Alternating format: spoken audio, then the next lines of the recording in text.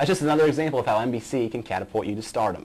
In this next story, one of the most beloved of all time on NBC, class of 2004 graduate Garrett Rabinold shed the light on one of Mason's most obscure groups of people, the dumpster divers. The old saying, one man's trash is another man's treasure, is a motto that a new breed of treasure hunters lives by. These scavengers dig through the refuse of local businesses in their hopes of hitting the jackpot, and sometimes they do. Barnes & Noble is one of my favorites. Computer Renaissance, before they went out of business, it was our gold mine. That's where we found most of our technology. We found enough stuff in a few weeks of diving to build 6 or 7 computers from scratch.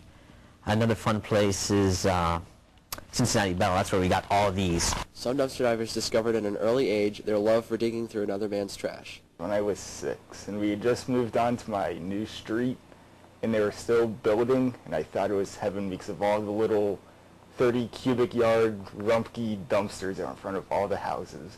There was just a jackpot of random building materials, from 2x4s to wire to nails to extension cords to just random things that they can't use but I can. Most common items are books, magazines, 2x4s, lumber, plywood, the occasional find of fire suppression sprinklers and construction dumpsters. We found about 6 or 7 boxes of undefaced books at Barnes & Noble, and I later sold those to Half-Press Books for considerable profit. Books, we found Cincinnati Bell, cell phones and stuff, not working ones, and then Staples we found leather chairs, lamps, model MP3 players, cell phones.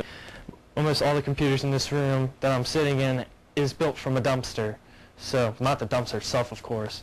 Dumpster diving can be an adventure, and for those who take the dive, it can also be financially rewarding. I'm Garrett Rabinold, NBC News.